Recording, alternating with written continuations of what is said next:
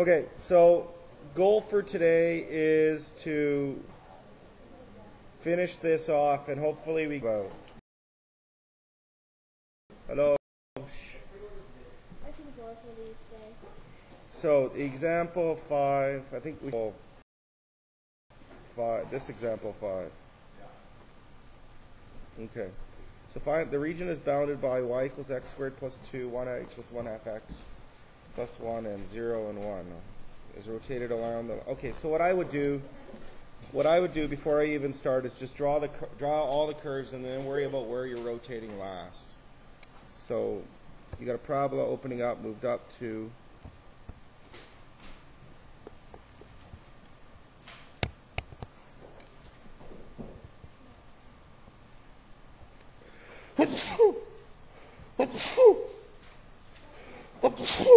oh, excuse me. Okay, thank you. Got that one in there. Y equals half x plus 1. A line moved up 1 with a y slope of half.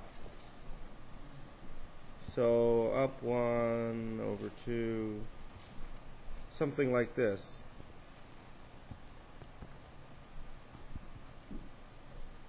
Hopefully I'm not embarrassing myself. And then x equals 0 and x equals 1.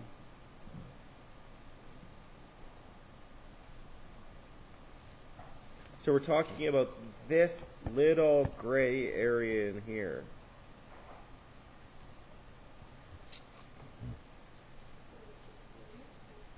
Where it's bounded by all four. The region bounded by the blah. Okay, so we found the region bounded by blah. Okay. The next step, draw the line y equals 3 on your page. Well, y equals 3 is here-ish.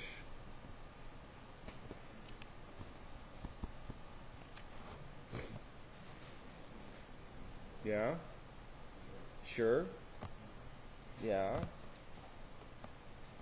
So what we need to talk about, and this is what I was trying to yell at about you yesterday when I was running around Ryan, making a fool of myself and maybe a little bit of Ryan. Sorry, Ryan.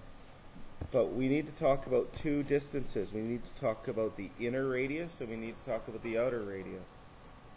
So we have to visualize that gray box, or that gray shape being rotated around the y equals 3, the line y equals 3. So we need to talk about the outer radius. Is that the parabola? Or is that the blue line? So how do we talk about the distance? There you go, 3 minus the blue line. So big R is going to be 3 minus the blue line. We'll even use blue to represent that.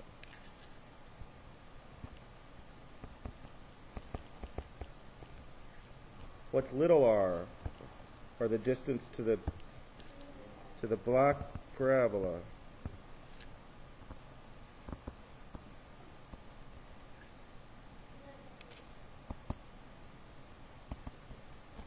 So to find the volume, we're going to integrate from where to where? From 0 to 1. What are we going to put in front of that? Up high. What are we going to put now? Big R squared minus little r squared.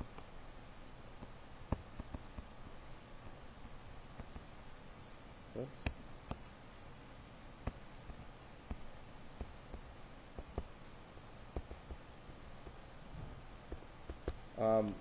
I'm too lazy to actually do this by hand. Well, no, I'm not, because I had to do it in university. But I'm going to show you how you can use your calculator to do this, just to make sure I'm not a fool and I have a videotape of me doing this properly.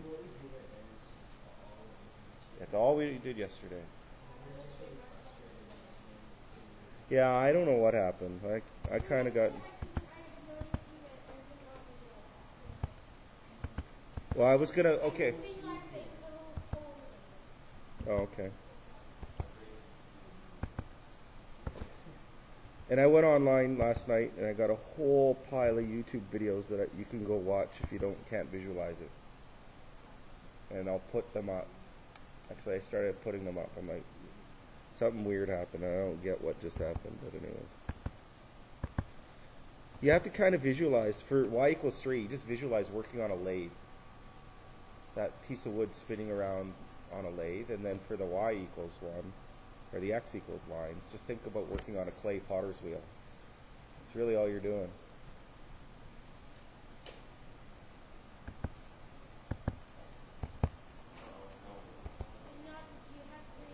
Oh, I got excited.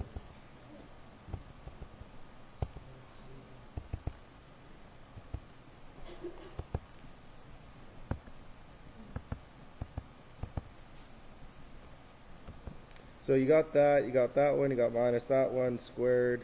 So we're going to go second trace 7, because I don't even care what it looks like. Because you got to remember, this isn't the surface we're graphing here. We're actually graphing the difference in the radiuses. We're not actually graphing the surface. So moon doesn't look the same. It's not going to. All we want out of this is its number. So 2.55 times pi.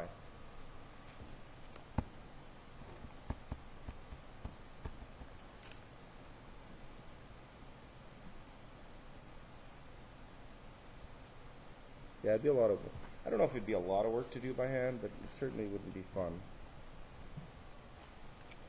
Okay, 6. The region blah blah blah, blah blah blah, blah blah blah is rotated around the line blah blah blah. Okay. Yeah. Yeah. Even.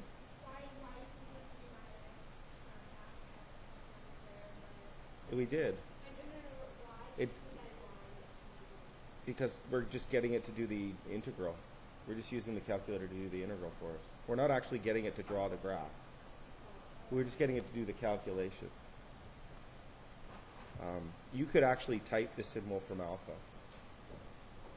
You can type pi times, and then you type integral, and then you type from 0 equals x equals 0 to x equals 1. Like, there's a way of typing it, and it'll do it for you as well. It'll just spit out the answer to you. So, the region blah is rotated about. Okay, so draw this. The region bounded by, except for, I don't know. So y equals x squared. Looks like that. X equals 0. Looks like that. X equals 2. Looks like that. See, I think there's a problem, and I want to ask a friend of mine who made these notes that I stole them from, but I think she's missing the line y equals 0, so we're going to put it there as well. So here's the gray area that we're talking about. And we're going to rotate it around the line x equals -3. Here we are.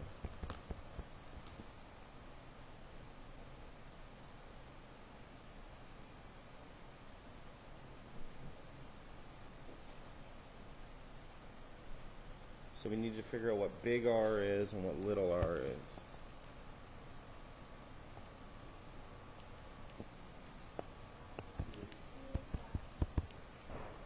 Yeah, it's this distance.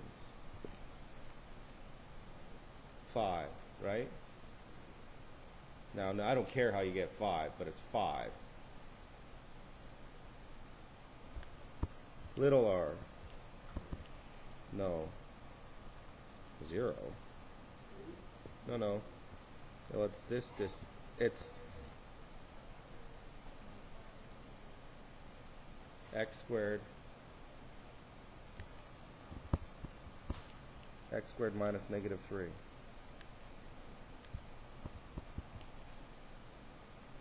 Okay, so we're going to integrate. Oh, but Mr. App, anybody notice the problem?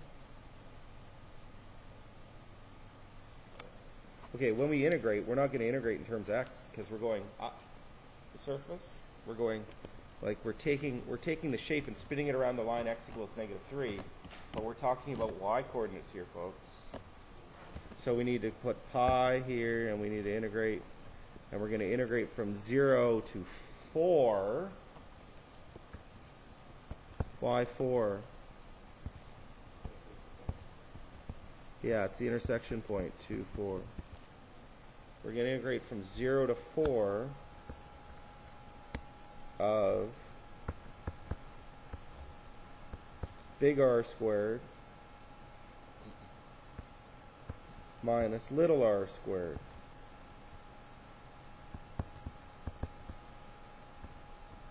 dy. And then you say to yourself, but Mr. App, there's no y there. And then I get the highlighter out, and I highlight this, and I highlight this, and I highlight this. But Mr. App, I know what x squared is. It's, yeah.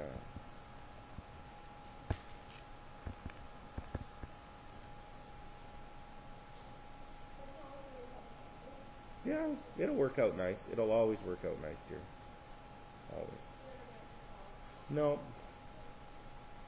Well, no, because you're going to be using it. No. It'll just be a strictly take the part out that you need and call what you need y. What? Yeah, sorry. I'm just so excited about that part there.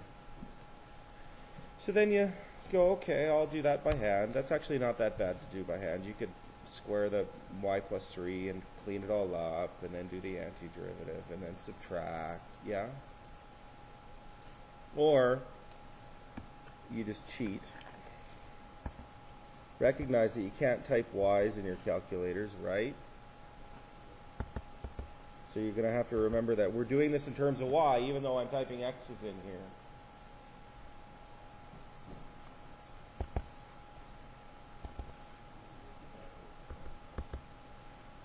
Well, yeah. The farther you go in math, the less you use a calculator and the more you use a computer.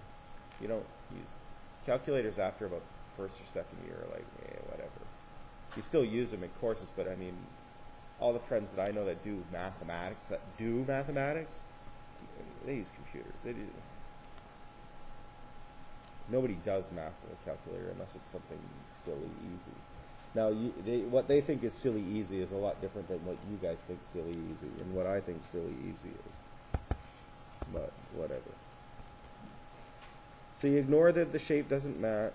You put 0 here. You put 4 here. Oh.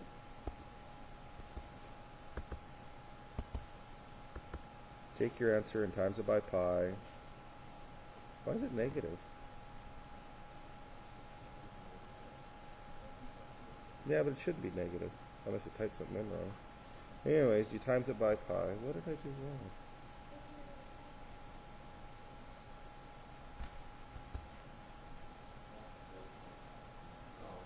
No.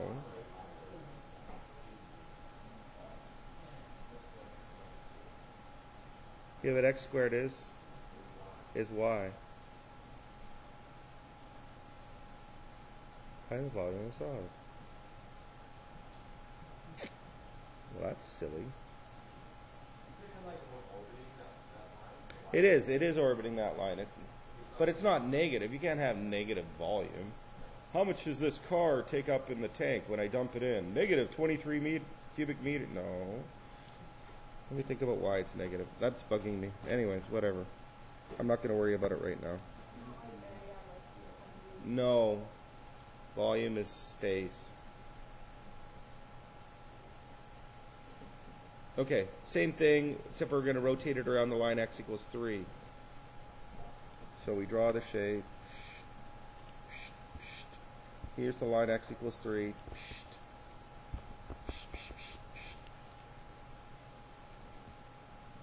What's big R now?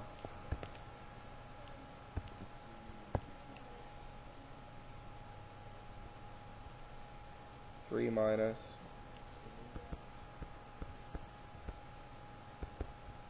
What's little r now?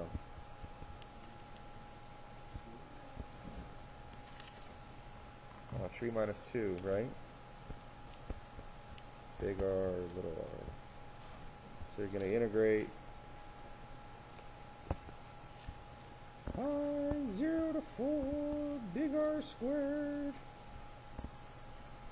minus little r squared dy.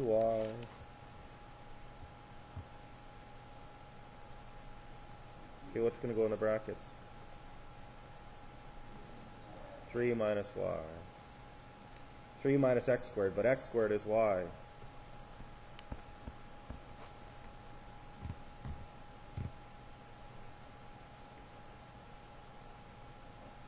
Yeah? No?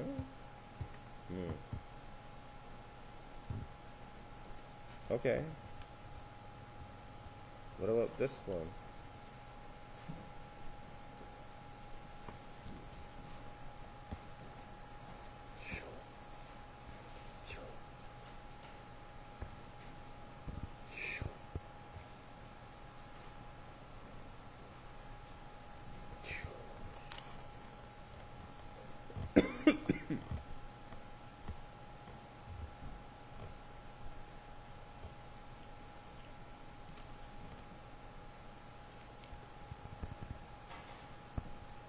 So let's just put the three calculations here, right?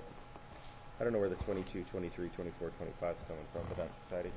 So, I don't know.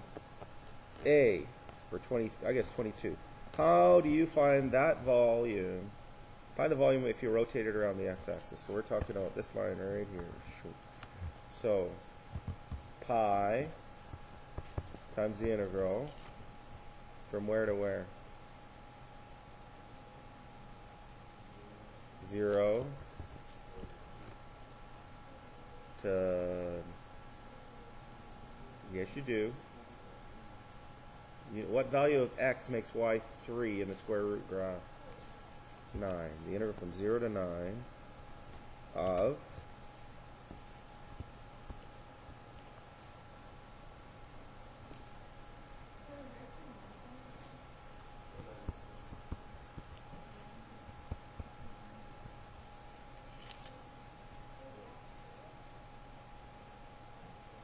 how about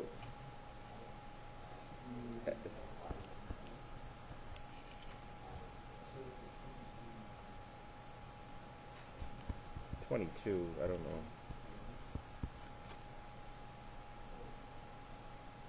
Which is higher? Which is, okay, okay, all you gotta do is think now here. So what's big R, what's little r? What's big R? 9. Or 3, sorry. I'm an idiot. 9, 3, not 3, 9. 9, 3. 3 squared minus what's little r squared? Root squared x. Yeah. So that one's done.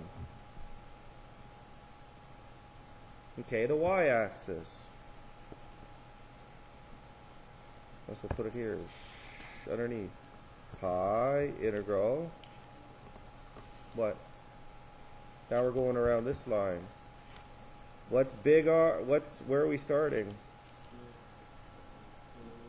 Nah, but what's our limits on our integration? We're starting at going and starting in going to.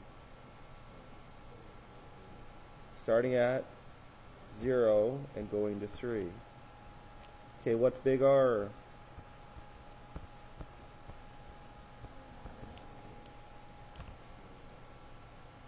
Nine minus 0, yeah. Minus what squared?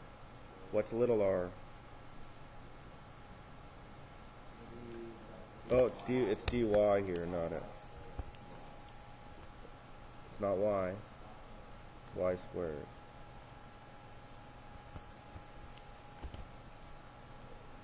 Because you have to take the equation and make it x equals.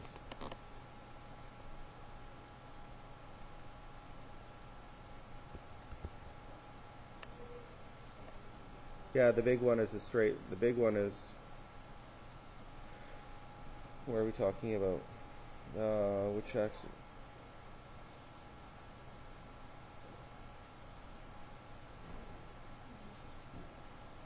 What? Which is the farther distance? It's this one. Why do we have 9 there? Neither do I. What's the bigger radius? the y squared. What's the smaller radius? There isn't any. 0. Yeah. I'm like, what? That doesn't make any sense. Okay, so we got that one done, we got that one done. The line y equals 3. So we'll put the line y equals 3 up here. And we'll come over here, I guess. Pi integral. What? Oh, yeah, you're right. Good call. Well done. We're still integrating from 0 to 3. What's big R?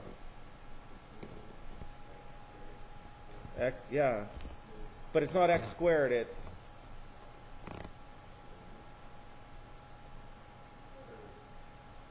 Well, how far... You gotta talk about this distance. You gotta be careful. It's 3 minus the root of x squared. Okay, what's little r? 3 minus 3. There is no little r, right? It's right on the line. dx. That one's done.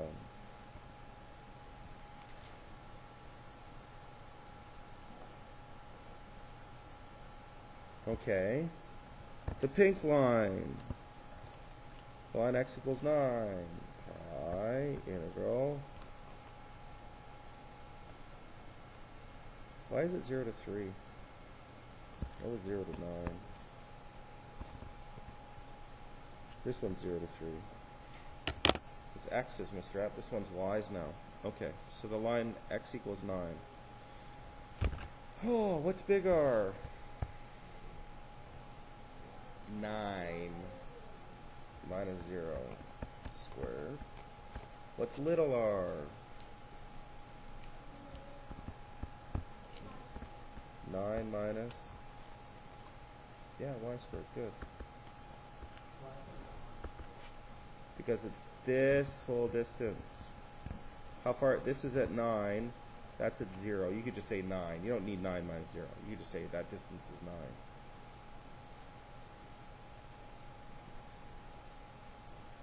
Did that happen too fast, or I'm getting no. Yeah, sorry. Yeah, or we good? You sure?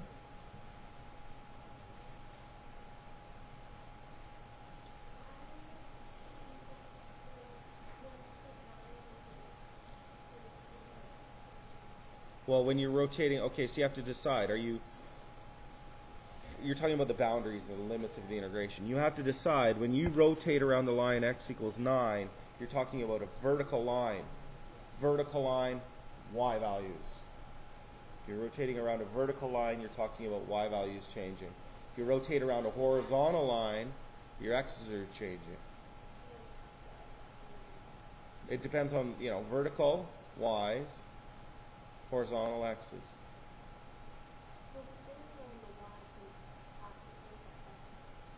If you go around the y-axis, yeah, but if you go around the y-axis, your x's, no, we're looking at things this way.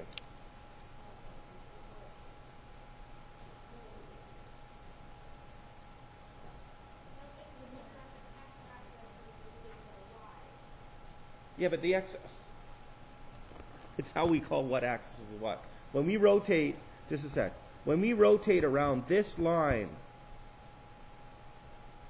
so if I have a shape that does this, I don't know, 2, 0, and the coordinates of that point is 5, 6, and I call this distance big R, and I call this distance little r, I'm going to do the integral this way.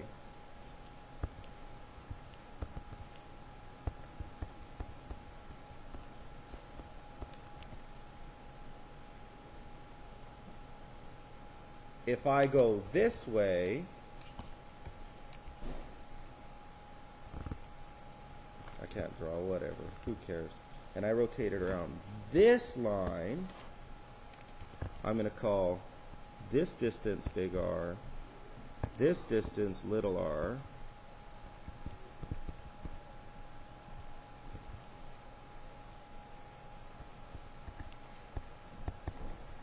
I'm going to do this.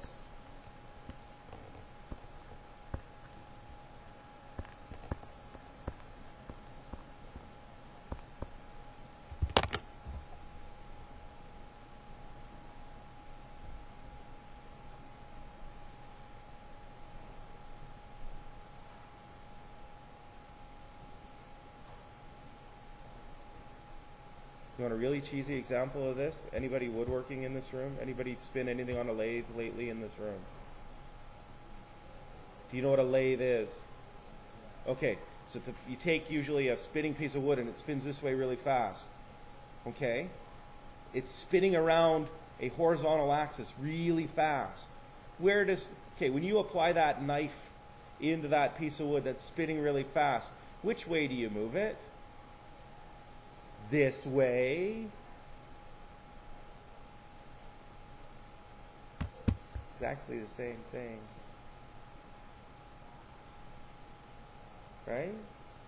So if you're working on a potter's wheel, you got a lump of clay right in the middle of your potter's wheel, you're spinning it around a vertical axis. When you put your fingers into that lump of clay and pull it up on the side, which way are you integrating it? You're integrating it up, even though the sides are coming. You know what I mean? Like those visuals should help. So if you're spinning it over a horizontal axis, you're working on a lathe. You're working left to right.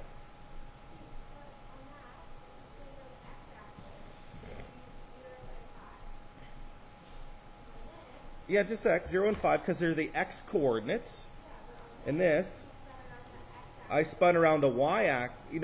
I spun around, I don't care x-axis, y-axis. I spun around a vertical axis. I spun it around a vertical axis, and I integrated with respect to the y's now. Because it's just like dumping your fingers in the middle of the hunk of clay on the potter's wheel and pulling your fingers up the side. Right? Vertical axis, you're changing your y's. Good luck trying to change your x's. You'll have a mistake. Clay will be flying everywhere. Same thing here. Try and do that on a spinning lathe. A piece of wood that's spinning at 400 RPM. And you try and, I don't know. that gouge will be flying back at you pretty fast. It's going to hurt. Okay? I don't recommend it. You get the visuals now, maybe? That might help you when you're doing this. Okay, so I'm stopping here. In class, you have a Chapter 5 assignment that I would like from you on Tuesday. We have Day 5 to do. Next week, we have Day 5 to do and Day 0 to do. We haven't done the first page from Chapter 7 yet. So we have 2 things to do, and then we're done the course. Free at last. Well, no more new stuff. Actually, I have to go back and do something from Chapter 4, but